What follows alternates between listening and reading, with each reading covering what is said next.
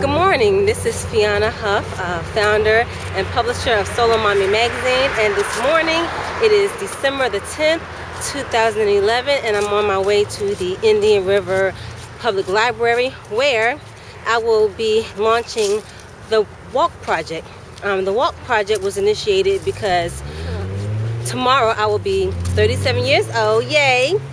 And I felt that it was important to really begin to address the issue of health.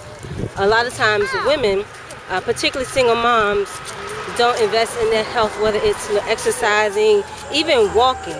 And I just felt it was a great opportunity to launch this, to be able to say, you know what, let's invest in our mind, body, soul, and also social connection, because women, we're so busy being and doing, and we don't make time to connect. So I am excited. I have 5 people signed up thus far. One person is actually in Florida, and it's going to be a wonderful experience. I have my children, Lady Clarice or Isaac, who are with me.